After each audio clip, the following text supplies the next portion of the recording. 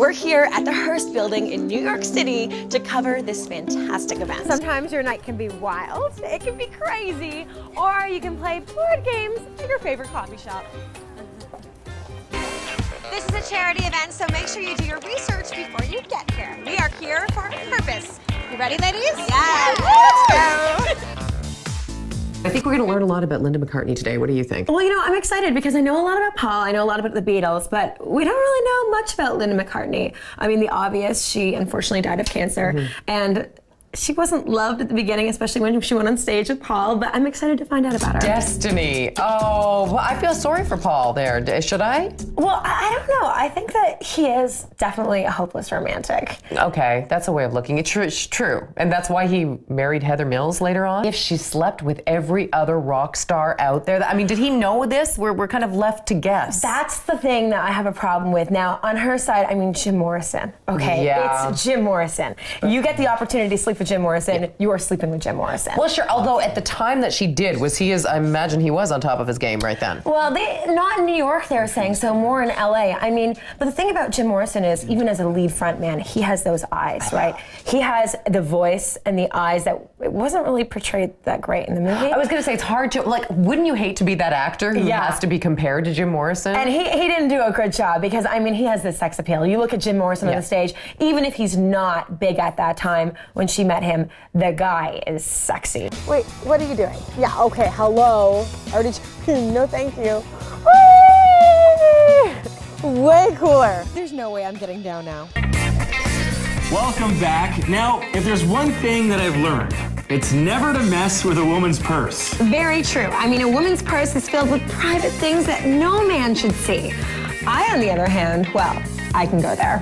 You mean you forced your way there? Yeah. Here's Josie being nosy. We here at Oso Cosmo are curious. We like to inquire. We're interested. All right, you know what? We're just downright nosy. But honestly, we truly believe you are what you carry around. So what better place to explore the human psyche than the most cosmopolitan city in the world? We're digging into the purses of New York City. Oh, wow. What do you have in there? Okay, so there's something pink. What's that? That's my purse, my wallet, umbrella. Hey, and it's handy and it's cute. I like it. Pocket size? What is that? All right, that's a tissue. No, this thing. Oh, a bagel. Oh.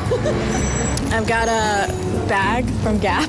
What is it? What did you purchase? I just bought a white Henley tee, just like basic. Yes, everyone needs one. Sunglass case. Love the sunglass case. Chanel. Love the Chanel. Ridiculous amount of keychains on my keychain. Can I see? Of course. Wait, LA, what is going on? This does not make sense. There's a cookie.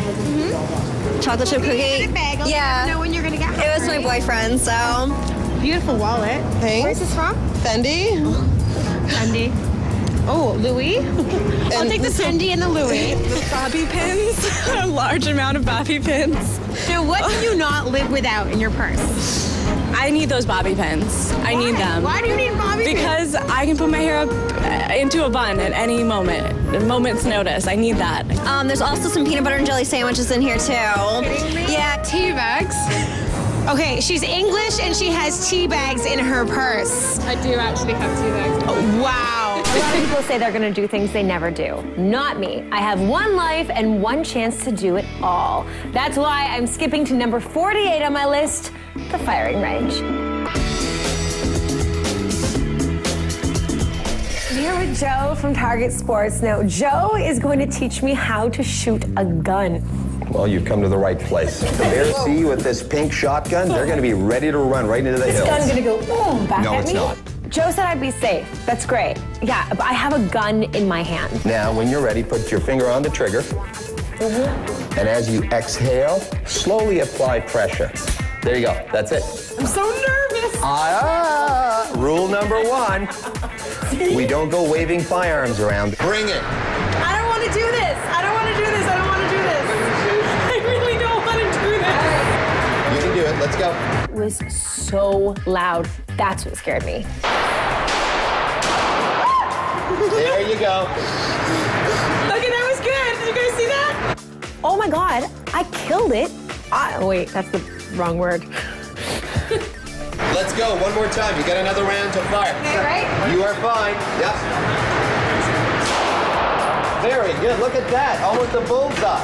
2 shots, yeah? We're good? I shot a Glock 17 twice. That's good enough. Hi, I'm Josie Dye. In this film, we see a character who once had it all, but is going through a rough patch. Witty, charming, and sexy. What Cosmo girl wouldn't want to land a fun, fearless male? Well, consider this your crash course in dating one. I like sassiness, self-confidence, you know, confidence in their own sexuality, but to be adventurous and to surprise me, you know, a woman you don't know what she's going to do without being too crazy. I don't have time for women that are too crazy. If you answered mostly B's, you are a party pooper. Ew. Your fear of getting into trouble is causing you to miss out. Our Cosmo tip, say yes.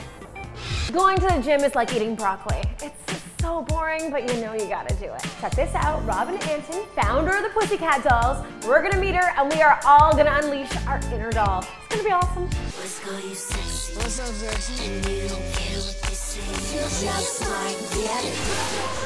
Woo! Okay, you know, I may never be a Pussycat Doll, but hey, this is a lot better than the treadmill.